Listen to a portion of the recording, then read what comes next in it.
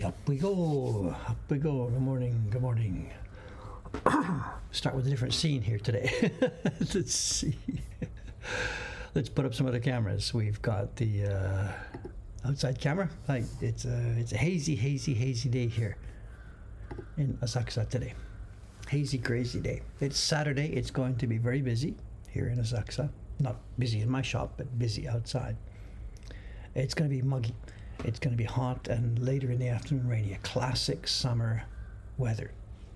Muggy and warm during the day. It'll be sweaty during the day, and then it's going to be raining this afternoon. Same thing for tomorrow. Classic rainy season / summer weather. What have we got left out there? Is that looks like a tea. No big deal. Was it last week? There was a bunch of broken bottles out there. I had to clean them up. Today, just a cup of tea, no problem.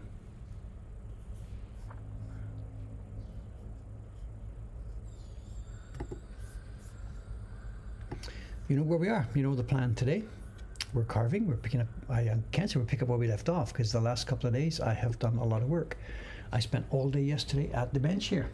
I think when I left you on Thursday morning, Wednesday night for you, we had just started to carve the first one here.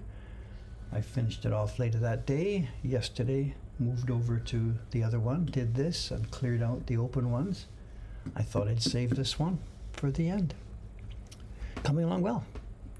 It's a rainy day today, so I'll be finished this block today. We'll move on to the next block, and when you see me again a couple of days from now, we'll be carving the second key block down in this area of the wood. So progress. It's looking nice. This wood is so much fun. It's not the hardest boxwood I've ever had, but it's nice. The grain is so smooth and clean. We've mentioned before, it's like cutting butter, but hard butter. If you imagine butter, but super firm. You know the feeling when you slice cheese or butter, when it's a nice, firm consistency, you got to slice. Imagine butter, but being really quite hard, but still having that total smoothness for cutting. I don't know, I've never cut frozen butter. I don't know. I'm just trying to describe what it's like with this wood. It's completely smooth. And you want to say it cuts like butter, but it's not, melted stuff, Okay, let's get the camera positioned here. We'll be starting somewhere around there.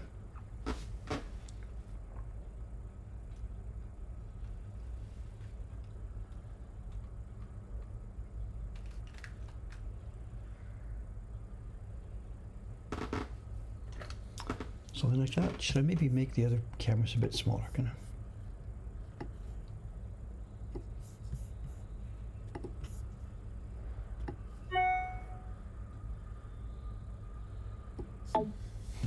Paper is not out. There's nobody here today, and nor is there anybody going to be here tomorrow. There's 2 days with no printers here. We are so lazy.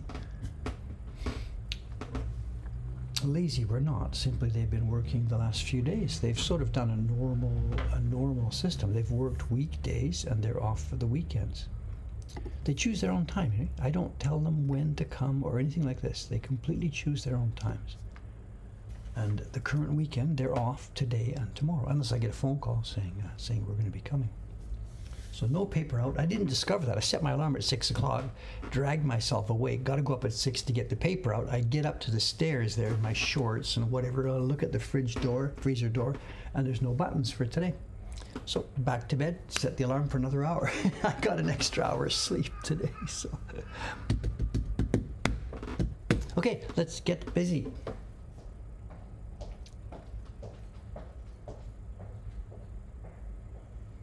I sharpened a couple of times yesterday while I was doing this. This boxwood needs sharpening, absolutely. You can see the thing, hollow ground on the back. You can see the little bevel at the edge. You can see it there along the edge. There's something that's shining there along the edge, and that's a bevel on the back side of the blade. There it is. You can see it there. There's a bevel on the back side of the blade in addition to the main bevel on the front of the blade. And you can also now see the file marks where I have used a file to thin down this blade. When I got it, I found it was too fat. It was too fat. It's hard steel on the cutting surface and soft steel on the top, and it was just too fat. So I grabbed a file and filed off some of the top surface. That's so that when we put it on the sharpening stone, that steel is not in the way. I can hold it at a low angle and cut and sharpen it. There we go.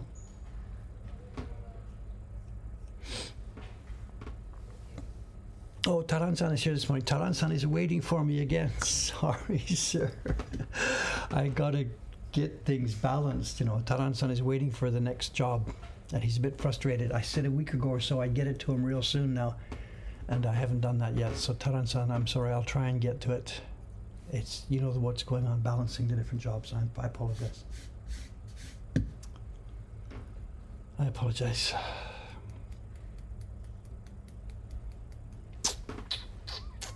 Let's do some work.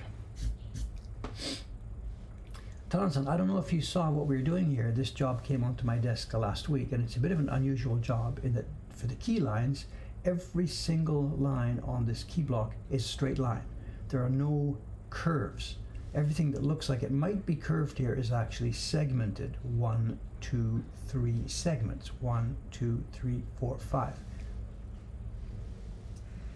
I created this by taking Jed's image in Photoshop and tracing over it by using the pencil tool and clicking. Click and drag, click, click, click. So I didn't do any drawing with the tool. I just clicked to jump. You know how you do it. You hold the shift key down, click, shift key, click, shift key, click, and it draws your segments.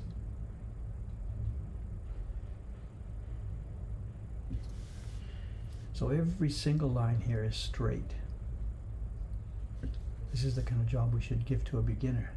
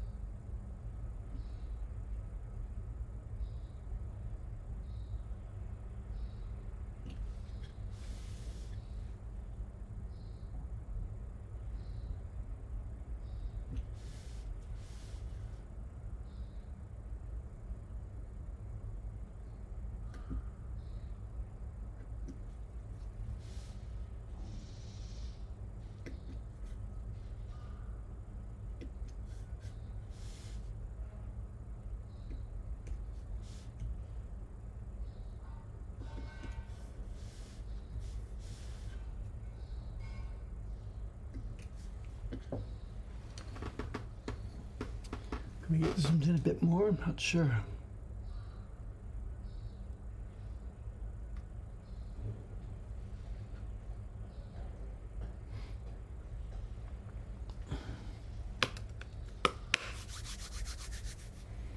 Yeah, for those of you who weren't here the other day, I've got the image of this thing supposed to show it or not. This is the concept. This is a Photoshop mock-up. And the idea is we're going to have 5 prints in a row. There's 2 more, 1 on each side. And it's a mock-up of an Aomori Nebuta float, of course. So for the outlines, the real floats are made with sticks of bamboo and stuff.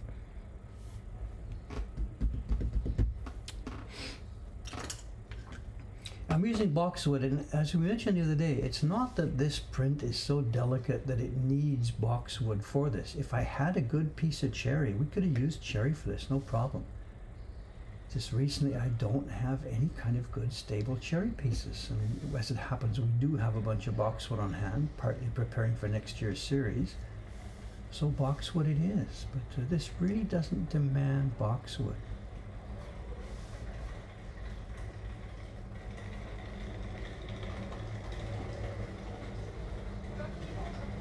There's our sound. We haven't heard this sound for years. Look at this.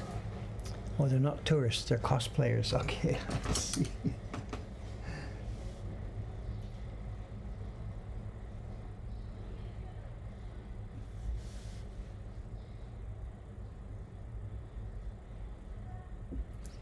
that sound of the wheels running down the street. It used to be a constant background sound for us, you know. And I guess maybe it will be again. But, it's now been taken over by cosplayers.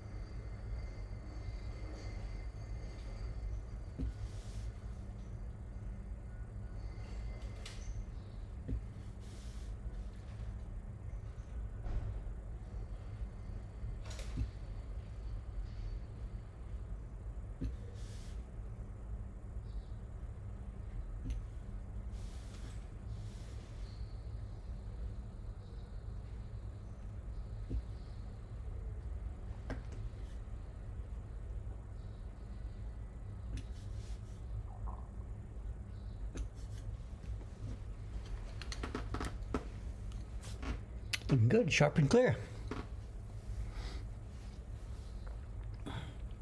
No, someone's asking about the wood. The key block here will be boxwood. The color blocks will be cherry, absolutely. We don't have to have the same kind of wood exactly all the way through. Different wood would be a problem if it wasn't laminated stuff. If we're using raw wood, then yes, absolutely, you wouldn't mix and match, nor would you mix and match grain direction. But because we're using laminates here, because we're using plywood, we get very little swelling and shrinkage, so it doesn't matter what kind of wood we use. Someone's asking, reprinting the Great Wave soon. Another batch is happening upstairs this week. Sugi-san is already started. Paper is moistened yesterday. She moistened the paper yesterday for her next batch of waves. So another 60 sheets are coming in another 10 days, 2 weeks. More waves are coming.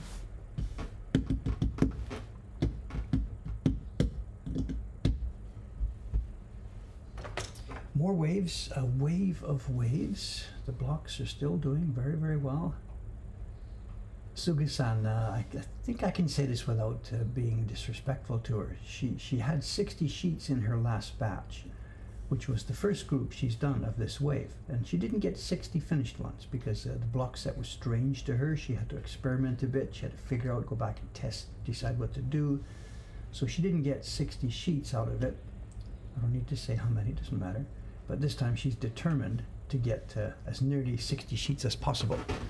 When we send the paper to Chihara-san, because she's got lots of experience with this, she's done it many times over the years, she gets nearly 60, it'll be 56, 58, something like that. But Sugi-san didn't get that for her first batch, understandably, but she is now determined, with experience now, to increase her count on this. And that suits me fine too, because if I give her 60 sheets of paper, the ideal is to sell 60 prints, of course.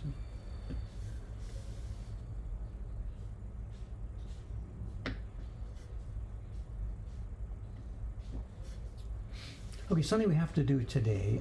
The other one, when I was carving this on Thursday stream, I was cutting in the middle here, and we didn't get to the border. And it was after the stream was over, I cut the borders. And then later that day, cut this one. Yesterday, cut this one, cut this one. So you haven't seen any border cutting. So let's do that now before I forget. Because people are always asking about this, the ruler and the border and everything else. And I'm going to just do a quick and easy one here. I'm going to use the same knife. Let's get this. If I turn the angle a bit so you can perhaps see it better in the camera. Let me try and figure out how to do this with good visibility. I'm going to use a super thin little ruler.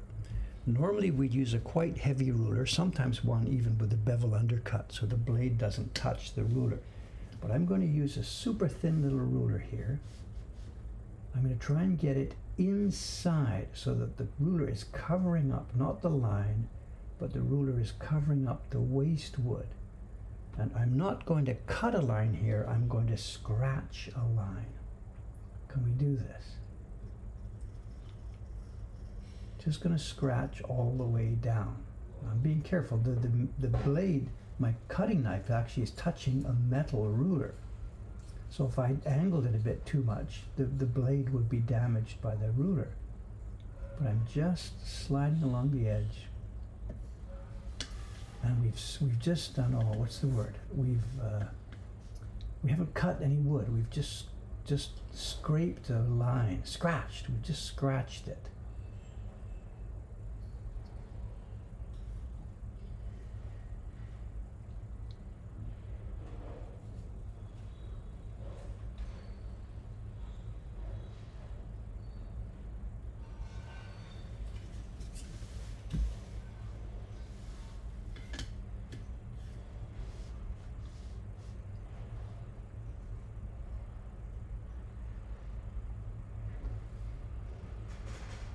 Visible.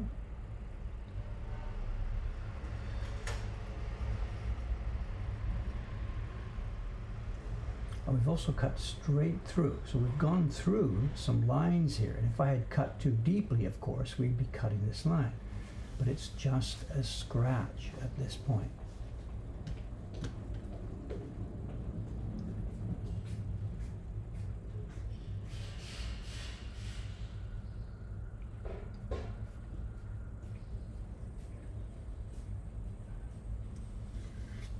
Okay, ruler away.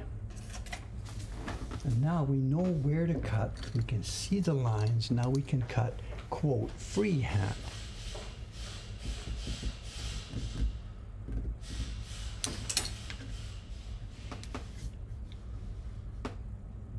It's not just, I mean, I can see the line before because the black was there, but now it's scratched. And my knife now, if I put it in here, my knife will follow that scratch. Lighten up, push down.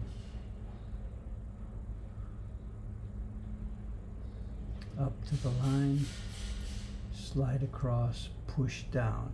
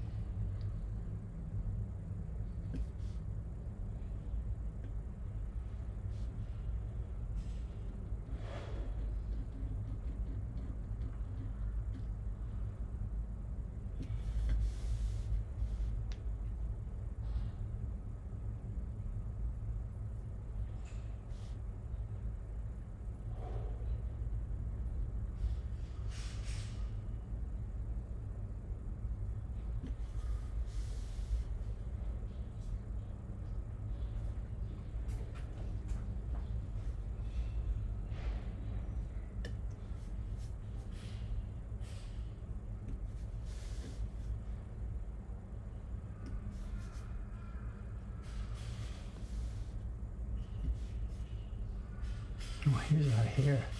This looks like a broken block. This is our hair that we pasted on the other day. This is the last remnant of the hair.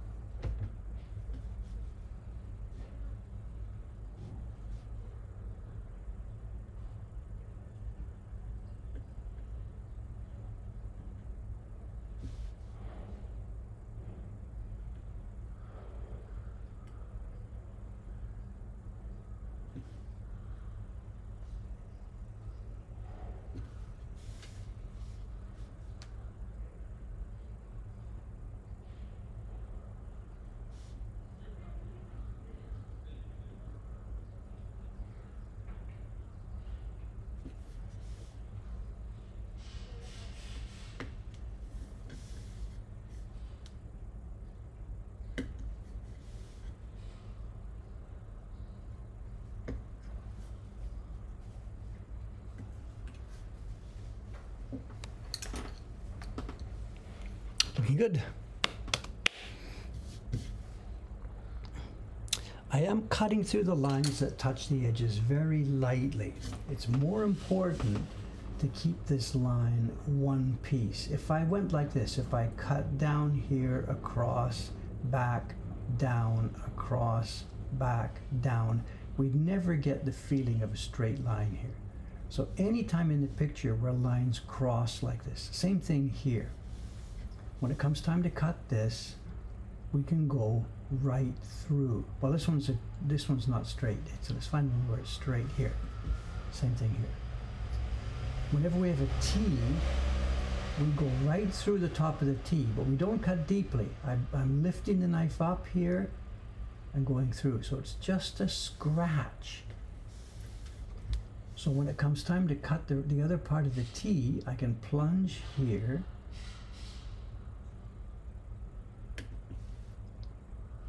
pop out the triangle, which might not pop out because it's not cut deeply there, and then pop it out, and we're away. So there is an actual tiny scratch across the top of this. Doesn't matter, pigment will never, ever, ever know about that.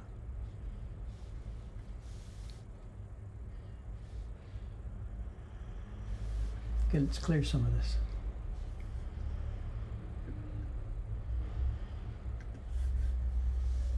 And the normal way for this to happen in the traditional way now is the knife would go over the whole thing and then we clear the open spaces. But I want to do it bit by bit by bit so you can see the different parts of the procedure.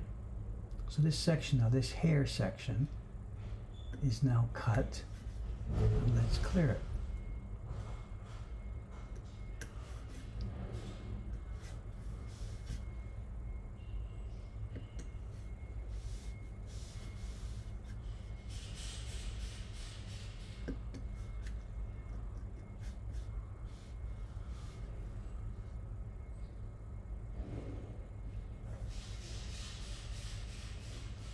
The sound you're hearing in the background, it's scaffolding. Somebody is putting up scaffolding somewhere. It may be the building under construction behind us. It may be something else. I don't know.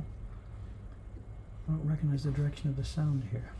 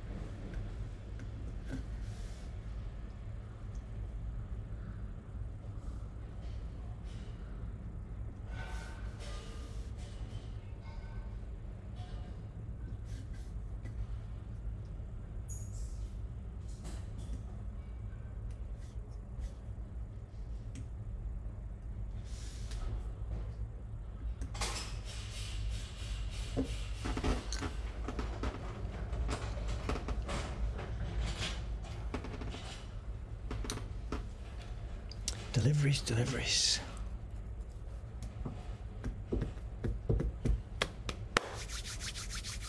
So it's actually, what motives do I like carving most? I know there's two ways to think about this. I know you're talking about motifs, what patterns or whatever. The professional carver's approach to this, the traditional classical Japanese shokunin, we've talked about this in the videos, is he doesn't care. It's nothing to him. Give me the work, I'll carve it. He doesn't have, we say in Japanese, ski kirai ga nai desu. Ski, we like something, kirai, we don't like something. A craftsman would never express any preference for this. My job is to carve lines, I'll just carve the lines. Human beings are human beings, and I guess some are more attractive than others, but the shokunin, the craftsman, is trying to erase that. Again, we've talked about this same topic many times. I think the example that always comes to mind, Dave, when you hit me with the same story, the hotel guy, and this is a true story, it goes back a guy I met years and years ago, when this conversation came up, and he was a chef, a pâtissier or something who worked in a hotel. He had to make cakes and desserts, and he couldn't stand strawberries. This guy just couldn't bear the thought of strawberries, but he had to make strawberry cakes and stuff. And that's the point. You can't let your own desires and preferences get in the way. Do your job as well as you can. Having said that, I am not 100% total Japanese craftsman. I'm a guy who's doing this for fun. So yeah, of course, this one for me is really, really fun for reasons that are sort of perhaps obvious. So yes, I do like it, you know.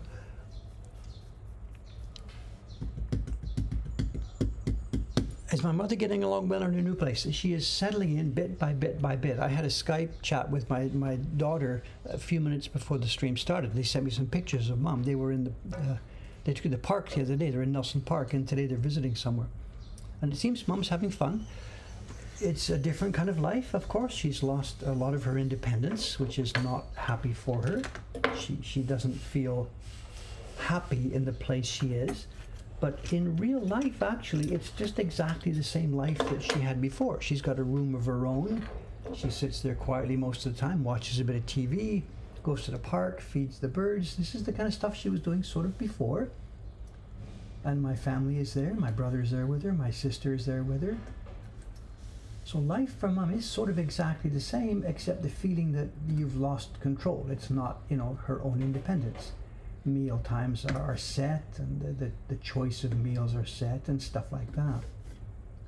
So in that sense, she's not sort of happy, but she has to understand at 95 years old, she's just no longer able to completely take care of herself. So be it. But yeah, she's getting along. She's still having trouble with the motor control. So she can't grab a mouse and go and click something, which is why she's not participating in these Twitch streams. She can't actually do that sort of thing anymore easily. And this is too bad, because it has very much closed her life in. She used to feel really a part of this community, being able to type stuff and say hello fish and stuff like this, you know. And she can't, her motor control doesn't allow her to do that anymore. So that is a sad part of her life.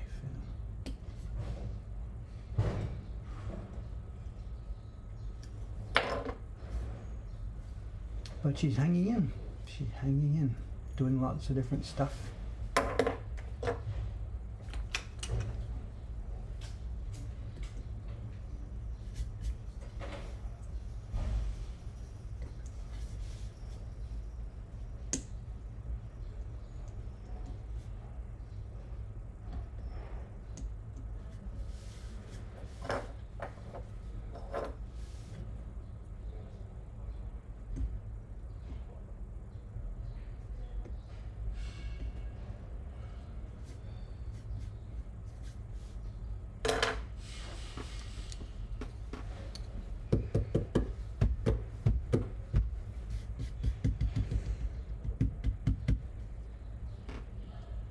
Well, we haven't taken her in, you know, that would be sort of the ultimate way that everybody would like this to happen.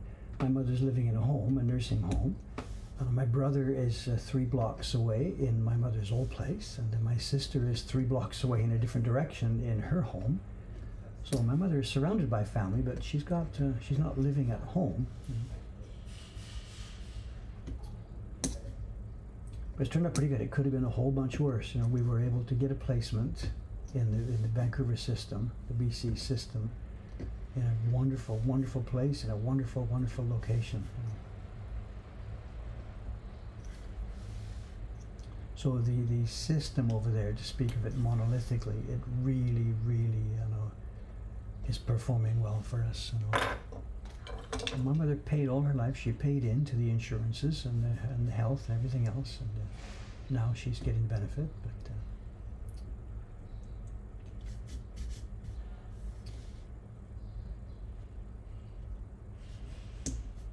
But yes, the system over there is glorious, absolutely wonderful.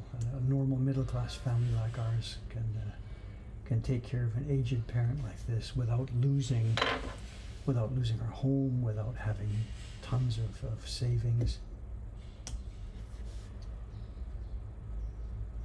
It's a wonderful, wonderful system.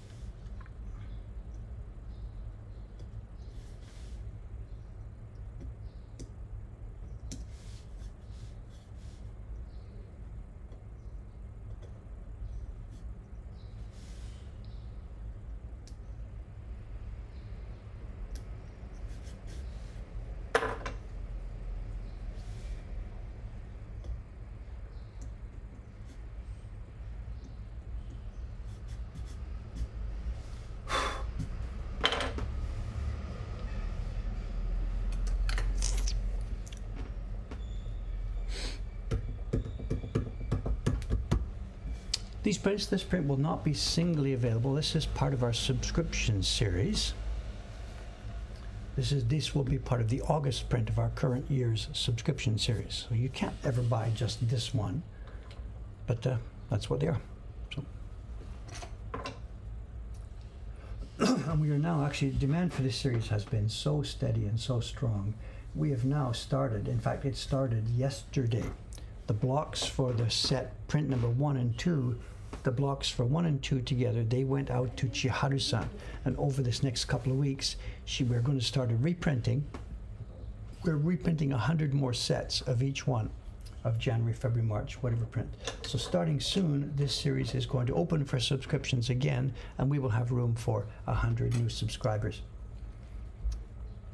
So it's going to be going on. It's going to be continuing. Obviously, this when I set this series up last year, I really wasn't 100% sure would people really be interested in such small prints. I was afraid people would find them trivial, and that even though we make them carefully and we make them with good skill and they look beautiful, the fact that they are so small, I was really afraid people would find the whole concept to be too trivial. And certainly in Japan that's been the case.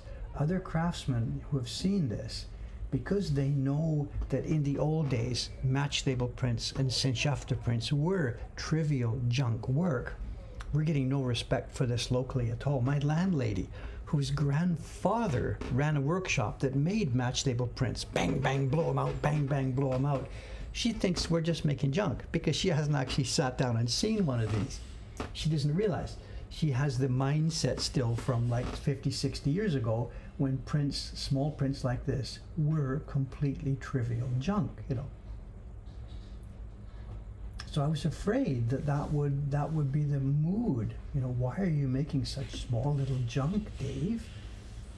And yet, I thought that if we used our full resources, capable of making beautiful woodblock prints, that the actual size wouldn't matter. In fact, that's what the whole series is about. Embrace the delight. They can be delightful and attractive. And they don't have to be wall size.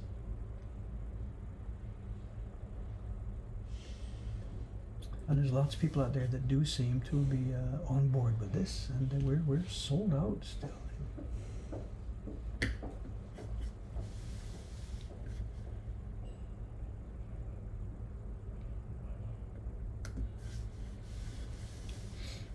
But there is a tradition of miniatures in many parts of the world, different art. I think Persian art miniatures are a real big deal in the world of fine art. So being small is not it's not an indication that it's junk, you know.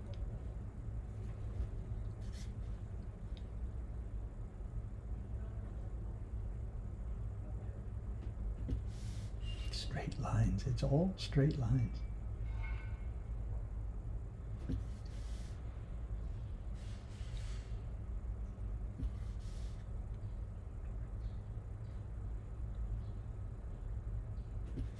So this one, you know, the finished result here will have absolutely no character from the carver.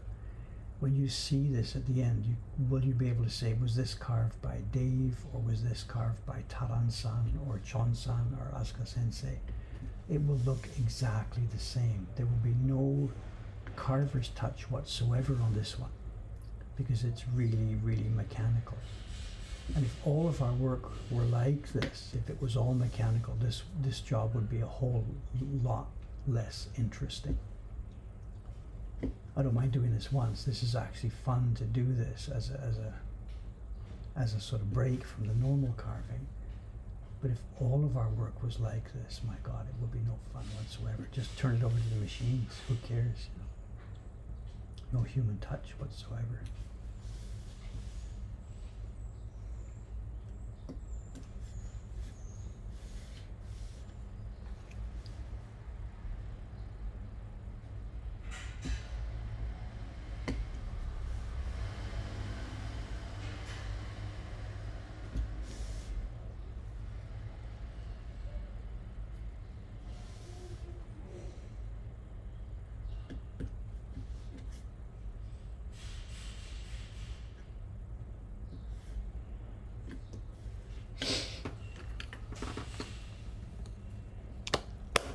Ho, ho, ho, ho, ho.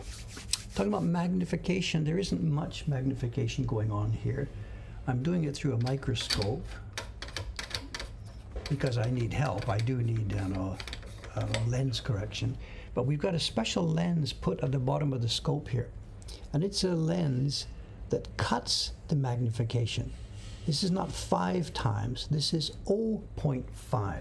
So the normal lens on the bottom of this microscope would increase, increase, increase.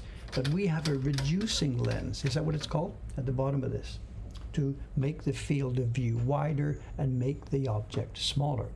So I'm not actually seeing it through the lens much different than what you see on the screen here.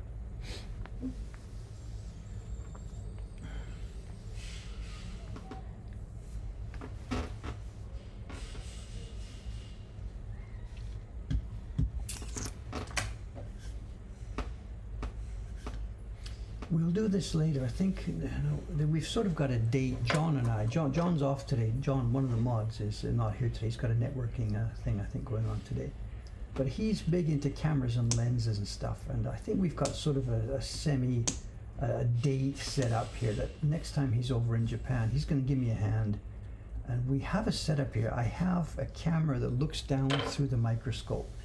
And I tried to set it up before, but I had lots of trouble with light levels and focusing and frame rates and stuff. So I just put it aside.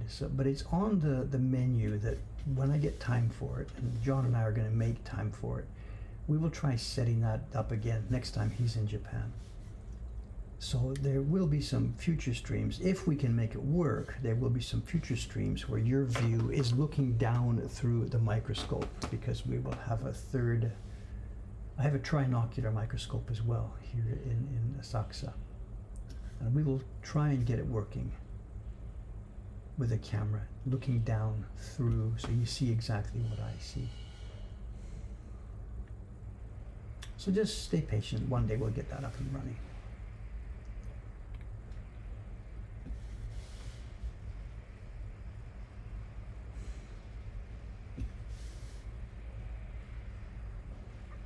There's another reason why I haven't worked on that specifically, in that microscope, the trinocular one, because of the physics of the lens and the optics, we can't get the lens quite so close to the work as this. So the trinocular microscope that I've got, I can't sit like this.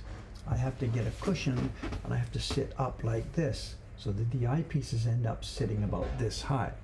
So it's much more, well, it's not more difficult, it's a bit strange for me to sit way up and be looking down. Which is why at the moment I've switched back to this one, because it's far more comfortable for me to sit here. It replicates pretty much exactly what I would be holding my body if I were just carving with no scope. But the trinocular demands some body contortions.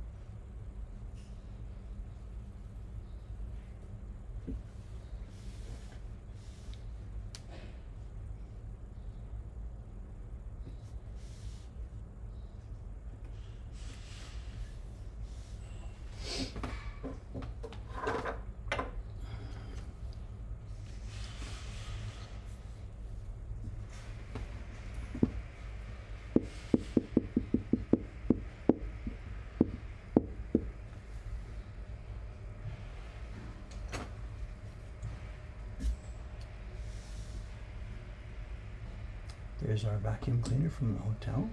We had interesting things happening at the hotel yesterday. The last 2 days, there's been an interesting kind of maintenance work going on at the hotel. And the first time it happened, it was on Thursday, I guess, 2 days ago. I was sitting here working on this block, carving this, and there was a strange noise coming from across the street. And the best way to describe it, if you imagine somebody, you're out on the street, and you hear a sound coming from behind you. And it sounds like somebody holding a stick and scraping it back and forth across the sidewalk.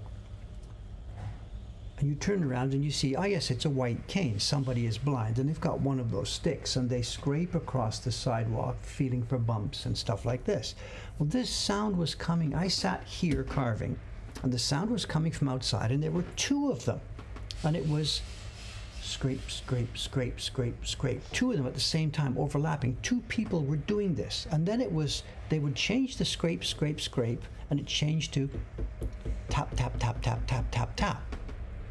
And this went on, and I'm sitting here carving thinking, what is that? What are those people doing? I first thought it was, a blind person or a sight deficient person walking down the street. Can you tell me, before I tell you what it was, I've already given a hint because I said it was relevant to the hotel. What was that sound? Because finally I just couldn't stand it anymore. I went outside and looked and realized, now I get it.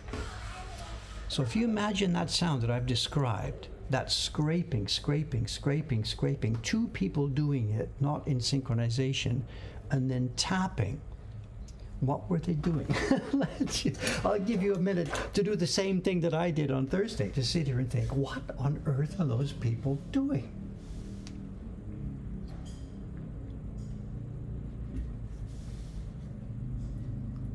They didn't finish on Thursday. They came back yesterday.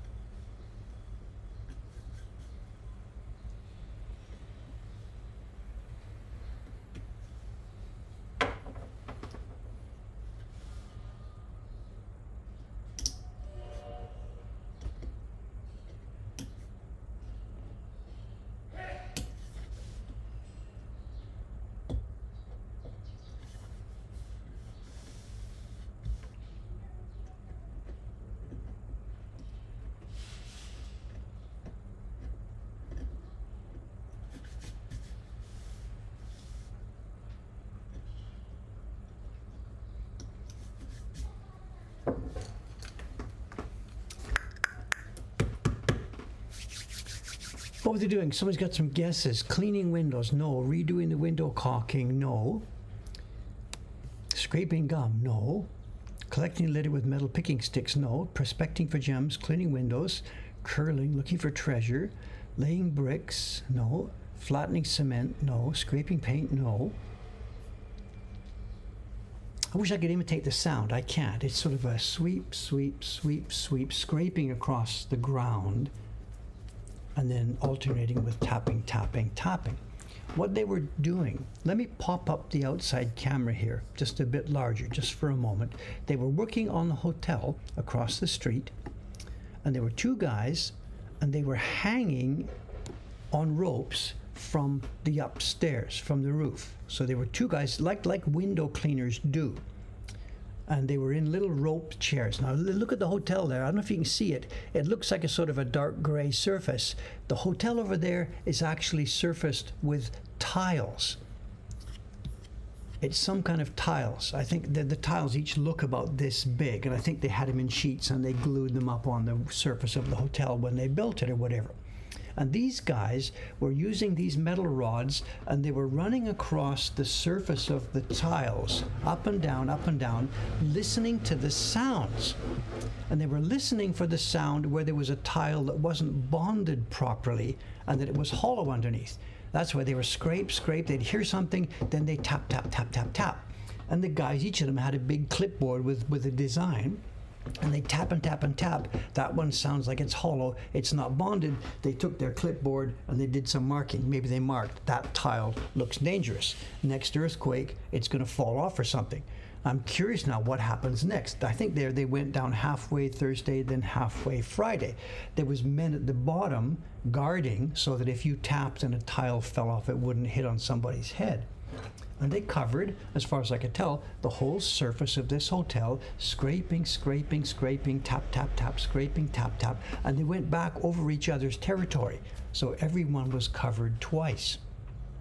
And I guess this is required by law, or this is common sense maintenance, or maybe somewhere one little tile did fall down, and now they're up there trying to check this so that you don't kill anybody with falling tiles. I have no idea. I've never seen this before. And is this a thing in other places? I don't know.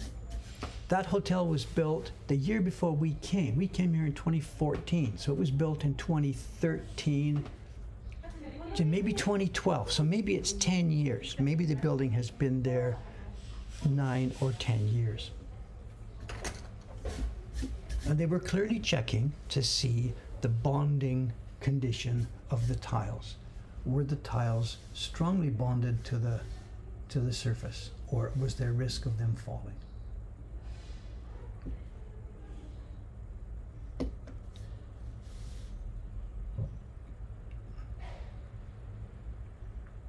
But if I played you that sound without any background information, you would never, ever in a bajillion years. And I didn't get it. I had no clue. I eventually gave up. I just put my knife down, went outside. What is going on? So, because I didn't get it. Well, once you see it, of course, aha, now I get it. Now I get it. You know.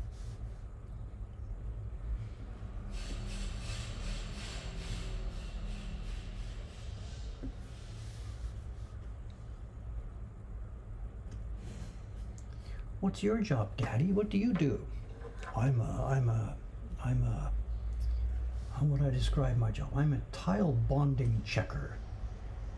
I hang in the air from the 35th floor of a skyscraper, tapping the wall to make sure the tiles are bonded. I do this every day. Is it a job? Is it a real thing? Or was this something that the company just got called in to do as a special case one-off? Or are there people for whom this is their job? Hi there, Mr. Smith. I'm a woodblock printmaker. What do you do? What would he be called? I'm a tile bonding checker. I don't know. No idea. Tile inspector. That sounds better. I'm a tile inspector. There's a vegetable man. Yes. There is our vegetable man. The part we can read at the moment, it's on the door. It says Yasai, vegetables. Yasai no something. What's hidden? Well, this is nice. Somebody's had a thought. Would the tapping make the tile unfix? And as soon as I stood there watching them, and I thought, wait a minute. It says Yasai no maru yasu. So I thought this. What they're doing actually, they're going to weaken all these things. The next earthquake comes, the whole thing's going to cascade down. Are they weakening the tiles? I guess, whatever. They had very light little wands, light little sticks. They weren't smacking away with a hammer. This was not persuader work. This was, this was very light. And I guess this is a thing, I mean, there must be people out here that know more about this. Yes. Yasai no maru yasu. Rope access technician. It's just cool. I'm gonna get a message coming in the background through Skype here from my daughter.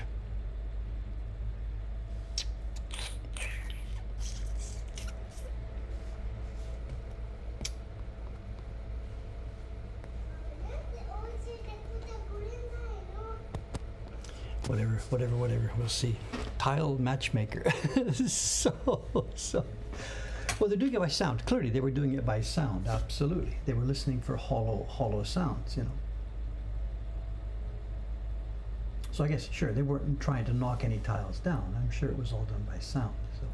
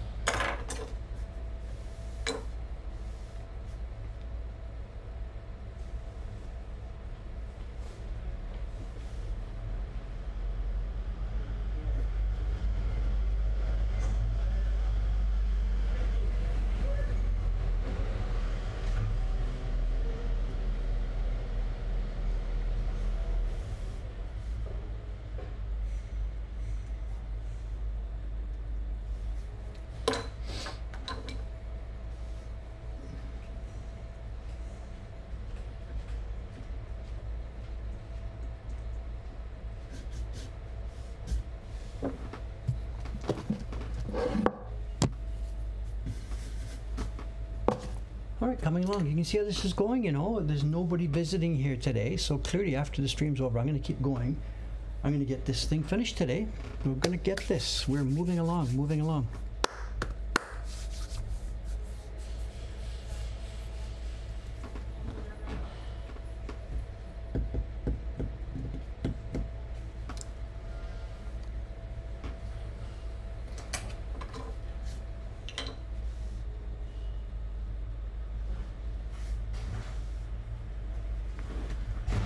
The other thing I do that is absolutely different from the traditional guys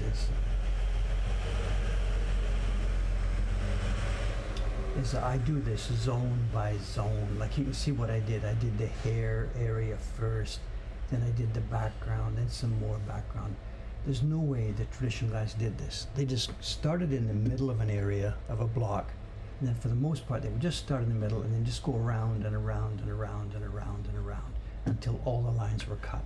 You would never see a block like this with part that was cleared out and part that wasn't cut yet. That's just not the way they did it. Dave's sort of a semi-hobbyist here, and he just does it in a way that sort of seems to be fun and seems to make sense. But Taran-san is watching here, and he probably, I guess, does his carving the way that his teacher, Asuka Sensei, tells him to do. So I would imagine Taran-san's doing it maybe in more the traditional way. You work over the whole thing with your knife first before starting any clearing. Unless Taran-san is cheating and doing it, doing it in a fun way as well. I don't know. We've talked about this before. Why do I do it this way? There is a reason, because when you do just the lines without clearing anything, then when it comes time to grab your chisel, it's really, really easy to whack a line by mistake because you can't see the lines. Some of them are really, really faint and small. But because I do it this way, because I clear out some zones, then when it comes time to do the major clearing, I can see all the lines so clearly. So many times I cut away things that shouldn't have been cut away, So I don't know if Taran-san is still here. He was here earlier in the stream. If he's still here, Taran-san, can you answer which way are you doing it? Are you doing it, yeah, never like this? So, Taran-san, talk about what you're doing. Talk about Asuka-san's method, what the deal is. you would cut the lines first with the small triangles popped out, I think, right? Please, jump in here. Mention something about this, the Y's and stuff. This really makes Dave look more like a hobbyist here. And I really, I don't care. I'm not pretentious here. I'm not trying to look like an old, ancient, professional Japanese trained carver. But we've got Taran-san here, who is being trained that way, so let's use the opportunity. Taran-san, jump in and tell us more about the trad way to do this, and the whys and wherefores.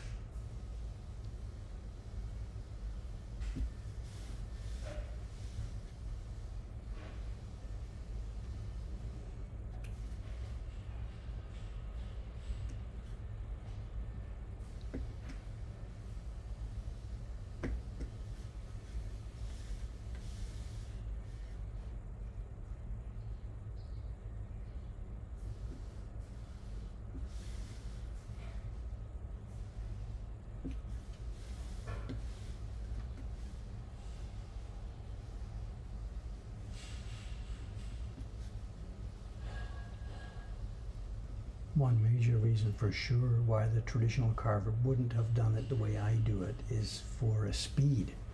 I put this knife down, I hunt around, grab another knife, think about it, get here, do this, rotate the block, do something else, go back and pick up the other knife. That's all wasted time. Doing the work is work, that's okay, but when you do the tool switching and rotating the block, you are just absolutely wasting time. And far and away, just keep one tool in your hand, go through until that tool is no longer needed, then switch to another tool. That's much, much more efficient. And the old guys, remember, they're getting paid for the work by what they produce. There's no salaries back then. You're paid for the work you're done. So everybody wants to get as much done as possible.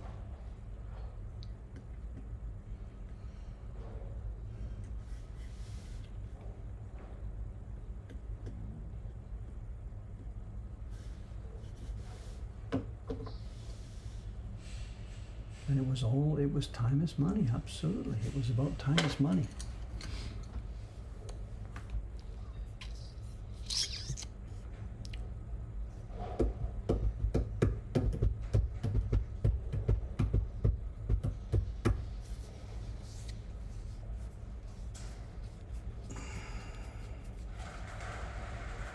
Taran-san's being trained to be an old carver. You know what I mean? You know what I mean.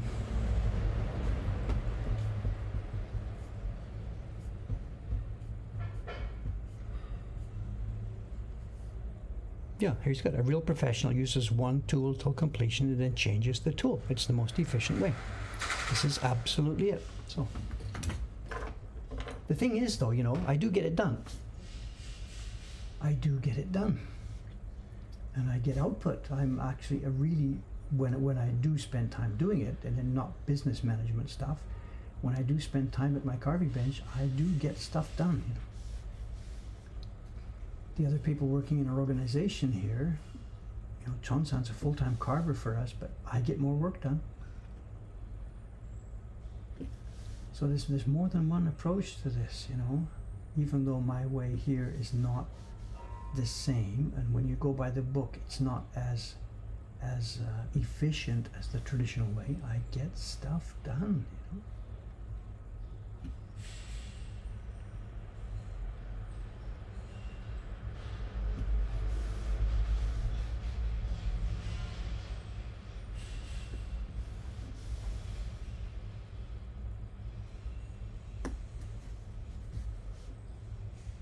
But yeah, if I were working in a workshop together with a bunch of Meiji era carvers, if we could imagine that transplant situation, there's a workroom and 2 or 3 Meiji era carvers there, and then Dave sitting at one side of the room. Those guys would just laugh and laugh and laugh all day long at me because, to them I would be the ultimate amateur, just sitting there dabbling, fooling around with this. I'd get away with it because those guys are gone. I mean, they don't exist anymore. So I'm all we get here. So it's okay. What you get is what you've got. You know, what's the expression? You go to war with the soldiers you have available, you know, the tools you have available. And we get it done. And it's one reason why we're going to make this year, we're going to make 12 months of these prints. In the Meiji time, 2 or 3 guys, they would have done the whole year's work in a couple of weeks. This thing could have been produced. You see these, you know, the Yoshitoshi set of 36 beautiful women or something, and the publishing dates are all like within the span of 6 weeks, 2 months. And there's some workshop has published 36 massive Oban prints in a couple of months. It's because they had 2 or 3 or 4 carvers, and they just sat down in the morning and blew through this stuff as fast, faster than you would believe. And nowadays, we're just dabbling. Absolutely, we're just dabbling.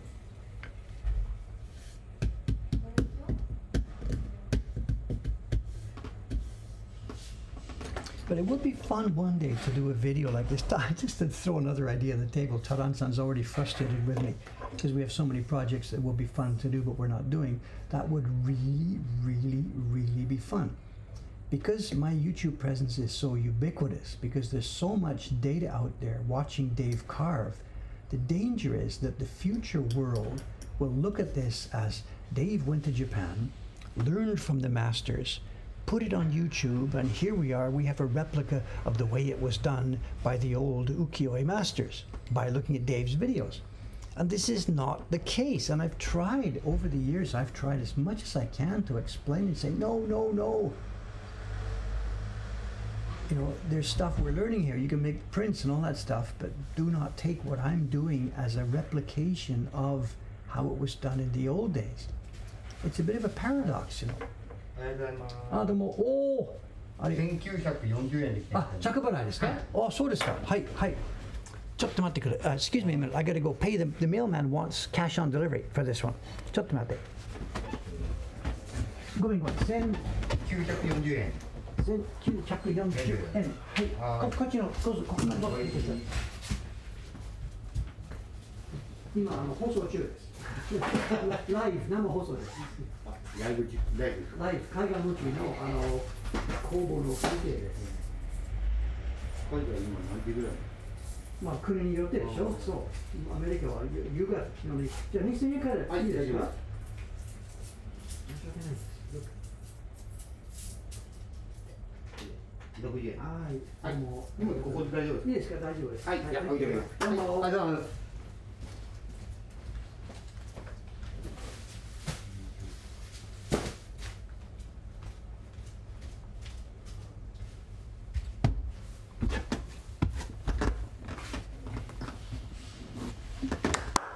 Did you see the package?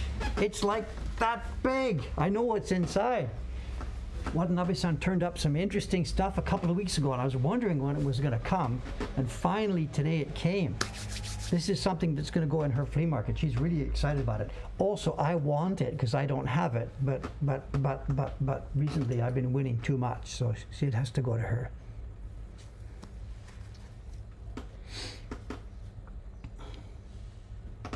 Yeah, the previous conversation, Taran-san needs to do more video himself. Absolutely. Taran-san needs to do more video himself. There's no question of fighting or of Taran-san stepping on my territory. Absolutely zero. Taran-san needs to have his own ton of video up there and explaining how he's got it passed down to him from the carver who got it passed down to him, who got it down from the carver who got it passed down to him. We need more video.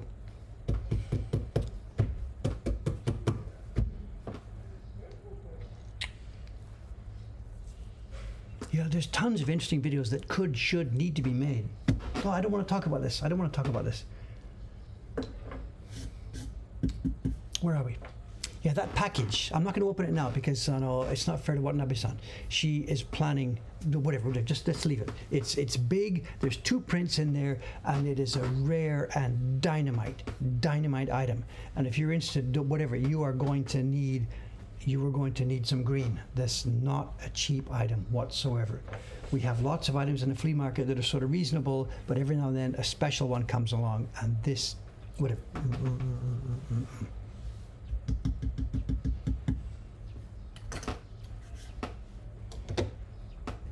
How's our time? I keep forgetting. How's our time? 9:07. A few more minutes to flea market. A few more minutes to show and tell. Show and tell today, I have a mixed bag.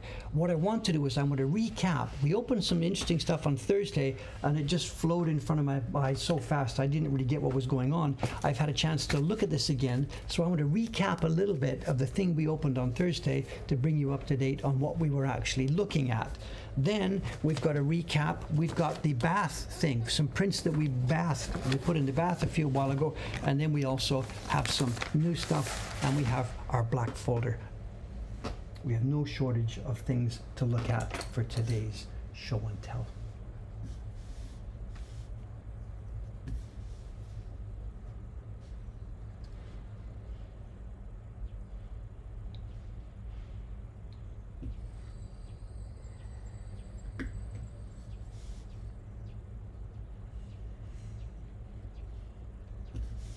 I don't know what to do about that. You know, videos with Taran-san, it would be such a dynamite content.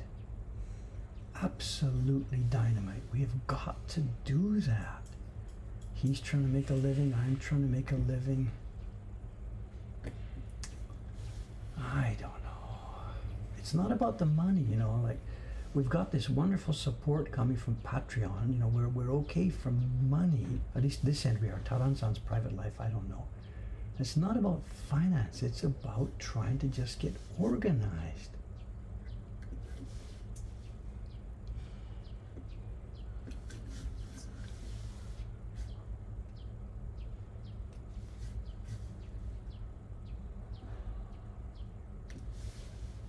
Just need to get organized. I still, you know, I'm behaving really badly here. I'm instead of grabbing hold of these problems and organizing my life, I've just been sort of sitting here waiting for something to happen, waiting for somebody to come and help me organize this, or waiting for, I don't know.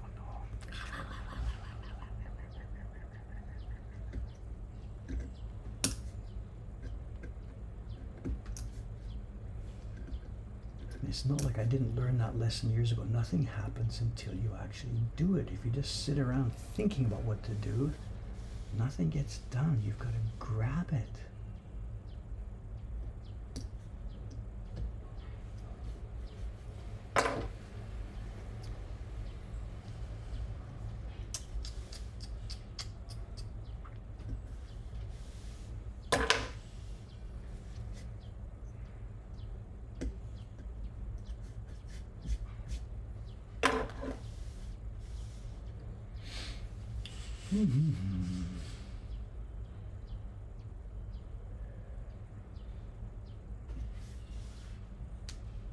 Having said that, you know, we are making progress.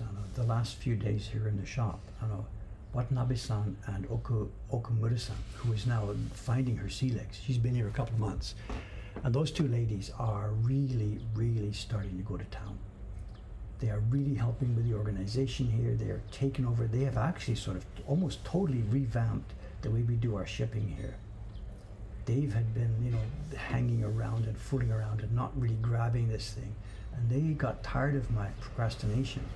And the three of them, Aoyama-san and the two girls, they got busy with negotiating with all the different freight companies. They got the DHL guy here, they got the UPS, the FedEx guy, and they said, look, you've given us these price sheets that are all inconsistent. What's going on? Here's the company A, B, and C. Show me what you've got.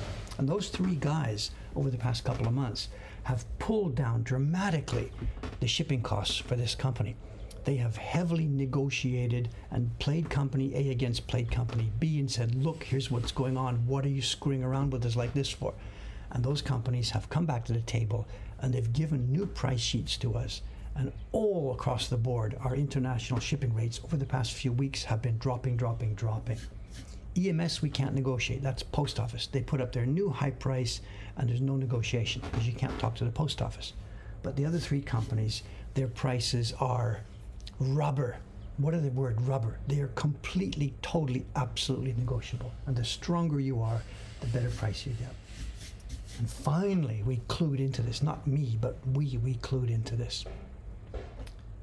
And you'll see this. This is reflected in the shipping on the shopping cart, which still looks expensive, but at least, oh my God, it's getting manageable. They've been sending some packages to DHL, like a great wave print. They've been sending it to Europe for like $30.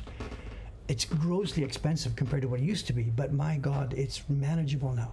$150 print to send to the other side of the world for $30. It's 20% of the cost. This is the new paradigm. Before, for us, that was inconceivable, but that's the new paradigm. But it's happening, and it's shipping, and it's getting there, and things are moving.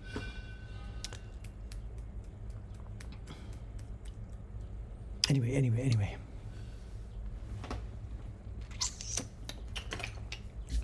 Dave.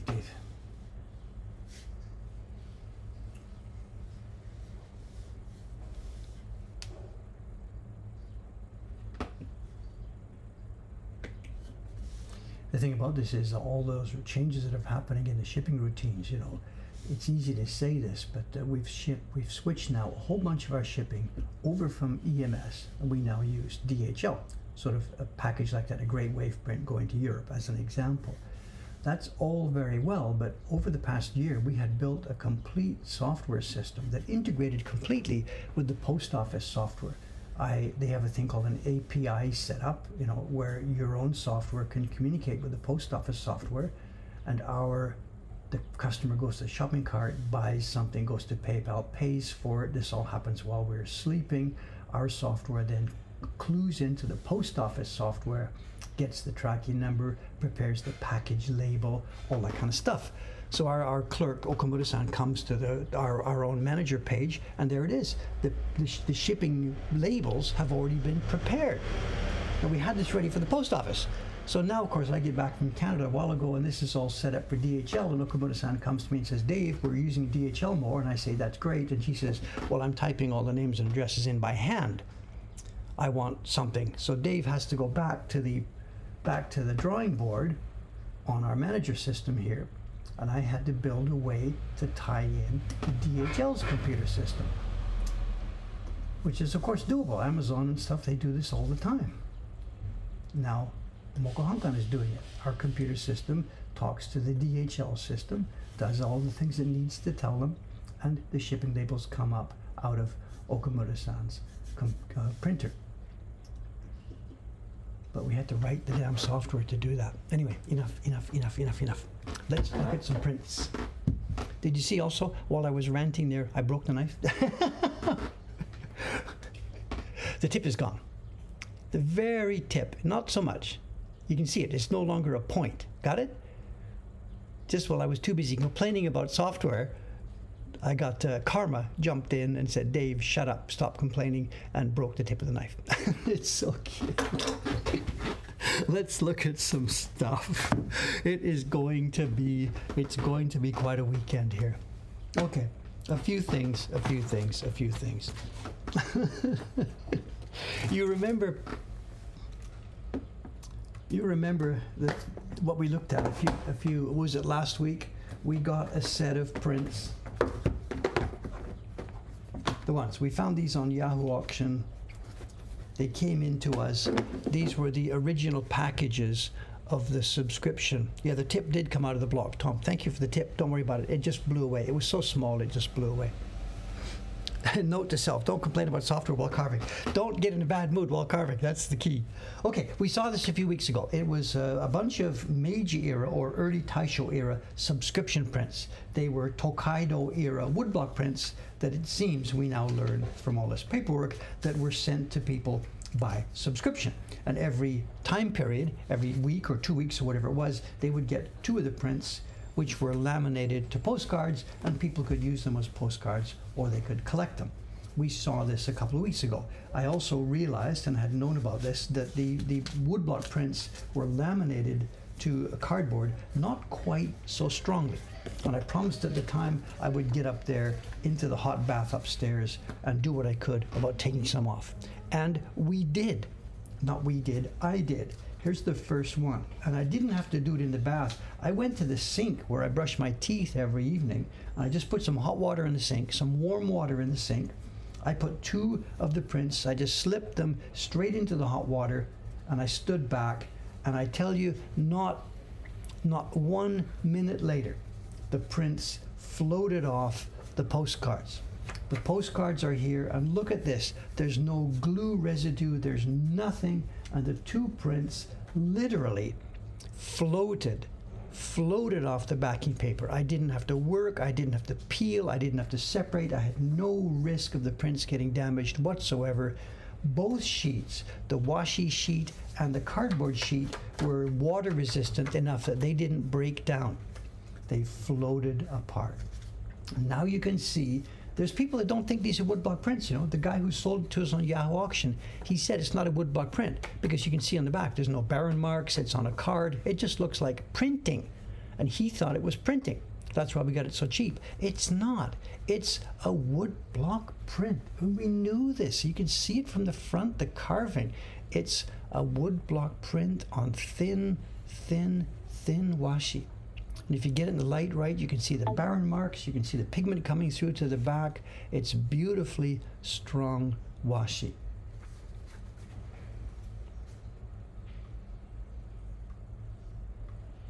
But when they're on card, there's 2 things that are a problem. One is you can't see the beauty of the print because it's stuck to a card. And second is, usually, maybe not so much in this case, but usually the cardstock is crummy pulp cardstock, and it goes brown quickly and turns the prints brown. So it's really important, if you can, to get the prints off these cards for long-term preservation. Leaving it on bad cardstock and you're looking at 100 years, get it off this thing. This washi will last for many hundreds of years. So we kind of owe it to the next generation of people who can enjoy these prints to get them off this backing wherever we can. Having said that, I have no time to do this. Whatever.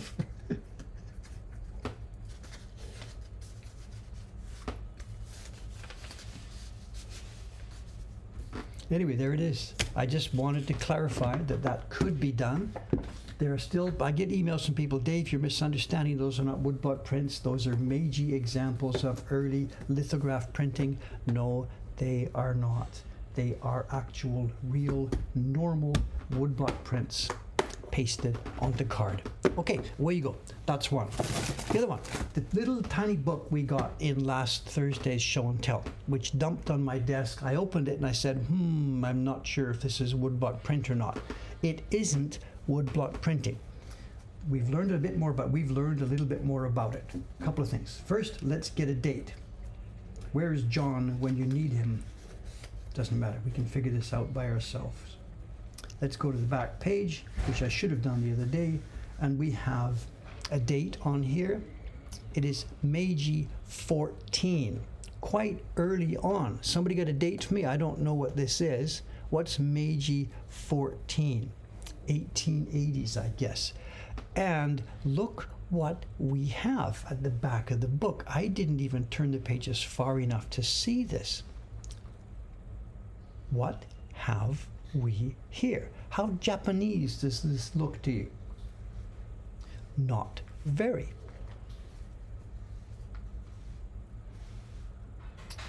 This is one of those design books. Books you saw at the beginning. It's mostly birds and flowers up at the beginning of the book. Then it changes into, well, it's birds and flowers almost all the way through. And at the end of it, there's a bit of landscape and there's a bit of just design work. And look at this. How Japanese does this look? Not at all. These are whatever. They're like imitations of European Baroque and Renaissance ornamentation and stuff. And they are not woodblock in any way whatsoever. What you're looking at is metal engraving.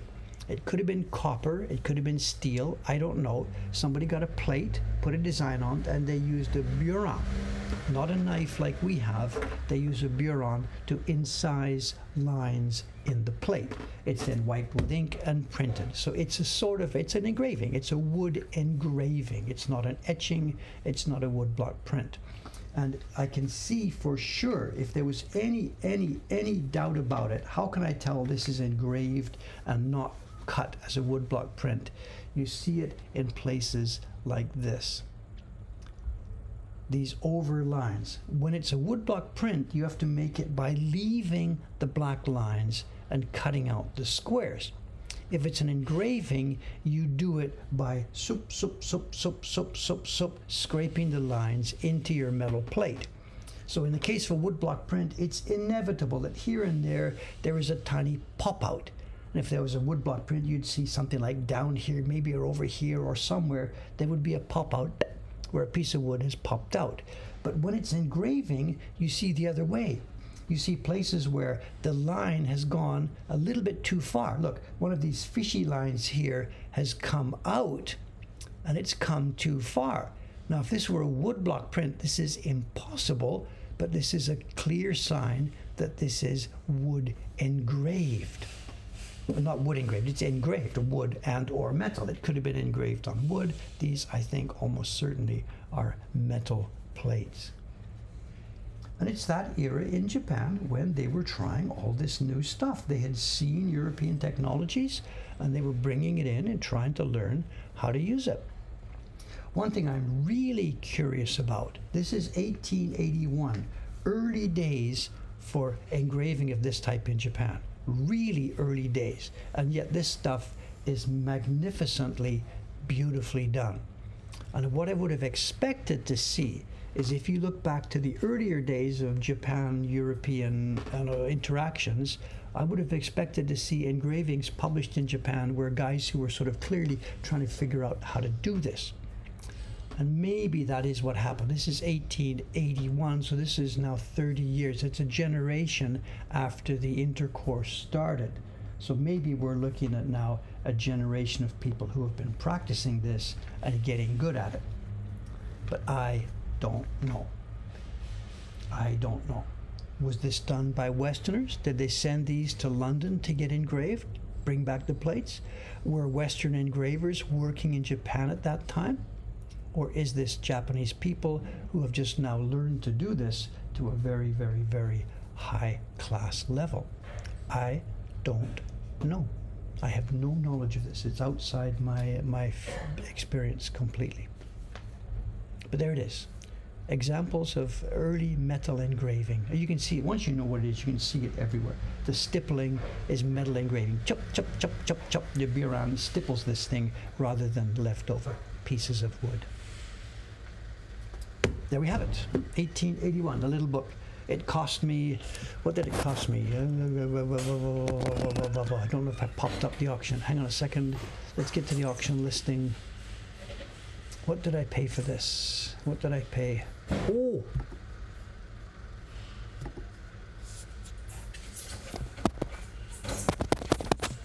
Here's the auction for those of you who can see it. A lot of people can't see.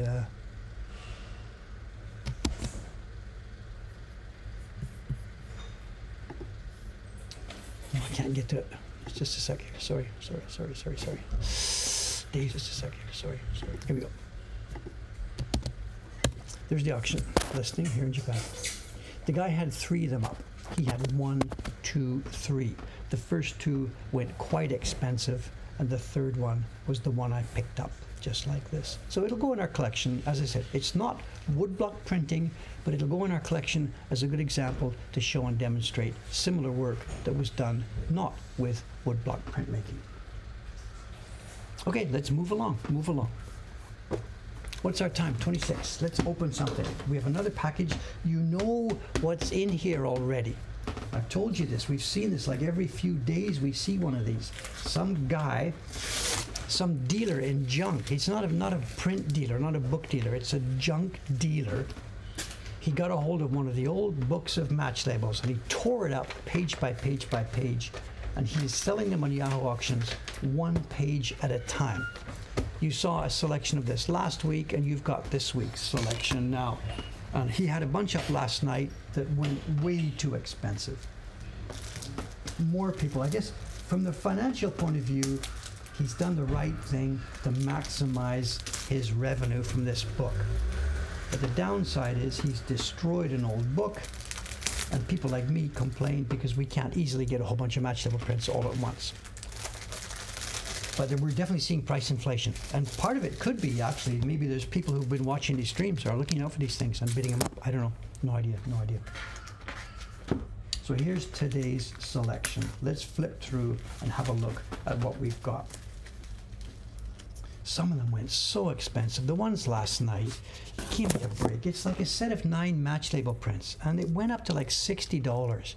And it's not even something super special. It's just another normal set of 9 match label prints.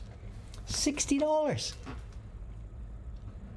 That's coming from the guy who was selling his series this year at $55 for 5 prints. So I guess it's okay.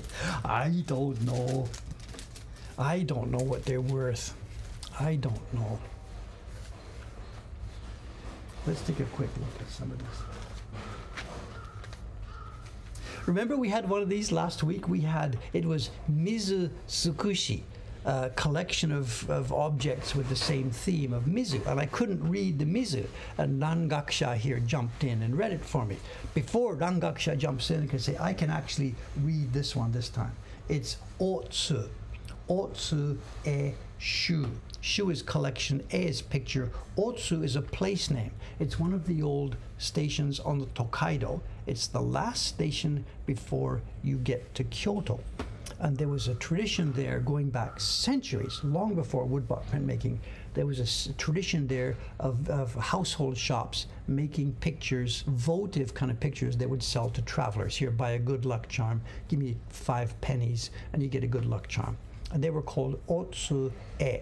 There used to be a feeling that they were the progenitors of ukiyo-e. That theory has been blown out of the water many, many, many, many years ago.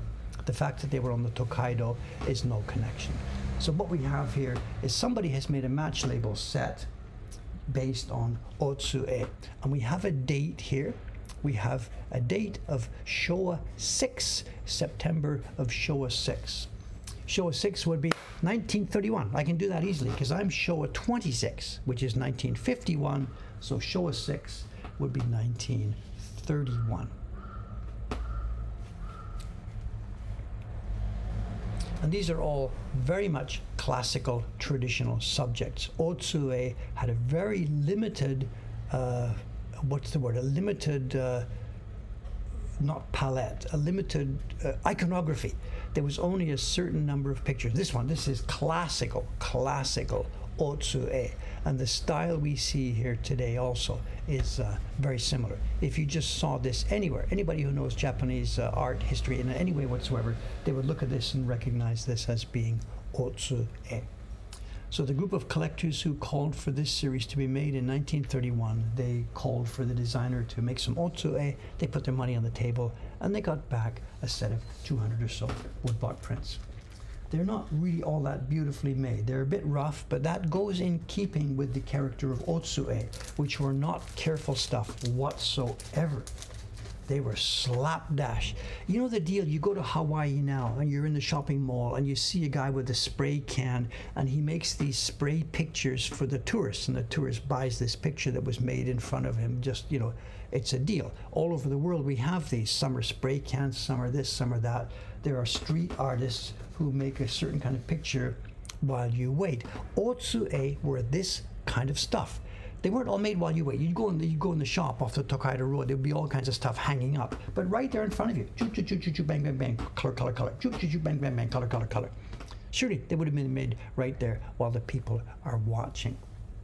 I said rough. I mean rough in the sense of not refined. This next series is totally different. These are very, very, very carefully planned and controlled and refined. You know the theme here before I tell you. The theme is the Shichifukujin, the 7 lucky gods. And we have 1, 2, 3, 4, 5, 6, 7, 8, we have 14, but I think we have 2 versions of each person.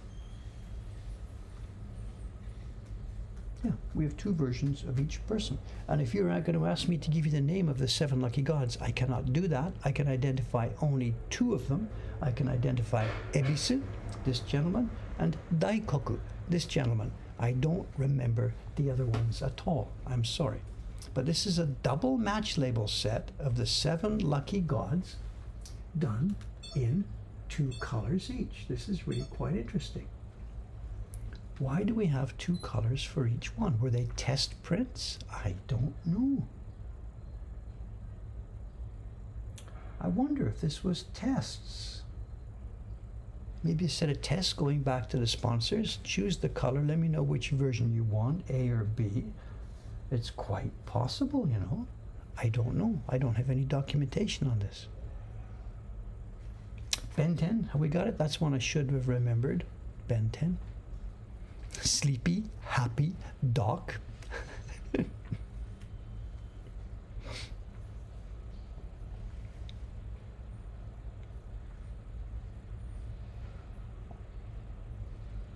As far as date, these will date to the same era. They have every appearance of being very similar to the ones we just looked at.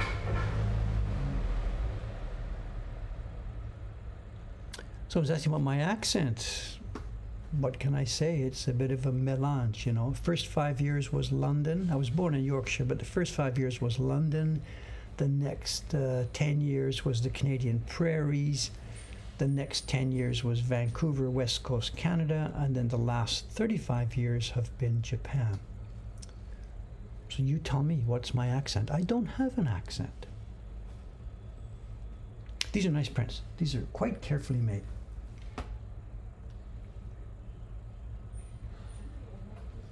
And given that we are still not finished this year's series, we are still looking for themes for more prints from this year's series. I wonder if perhaps we might see some of these people again.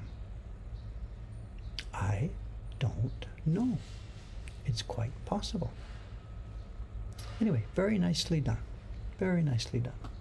I'm sorry to have so many match labels in recent times, but that's just the way the thing's been turning. Match labels today, we got that huge package delivered to us a few minutes ago by the post office. Lots of different styles of things going here. Okay. I think I had better be out of here. Someone's asking, what's the upper left? This is a person's name. The match label prints like this, the people who in the collectors group, they put their money in and they got their names on this. And this is Kubo. This would be Kubo, would be one of the sponsors here. How much of the rest of these can I read? This is awfully small type. Is that Yamashita? I can't read it. I can't see it. Just a minute. It's the sponsors' names. Yes, that's Yamashita. We have here Hanatefu. This would be not his actual name. This is going to be, that's Yamashita again. So it would be their handle name in the group. He's got Hanatefu. Hanatefu. So it's the person's name. Once they're passing all the prints out, everybody knows what's going. Yeah, it's Yamashita. It's Yamashita done in the style of like a Chinese, I don't know, Incan. Okay, there we go. All right, thanks very much, gang. I am going to get out of here. I am going to go back to that block now for the rest of today. I'm also going to take some raw footage of carving this block ready for an upcoming YouTube video. Okay, here we are. I'll be back again now. 2 more days, Monday morning for me, Sunday evening for most of you. And by then, I'll be working on the second of the blocks for that print set. Thank you very much. I guess first thing I got to do, though, is get a cup of coffee, go outside, and clean up a little bit. There's a bit of garbage out there from leftover from last night, and I should clean it up before the street gets too busy. Sky tree's gone again, too. Oh, it's there in the background. Can you see the sky tree? Right where the kid is walking on the roof over there.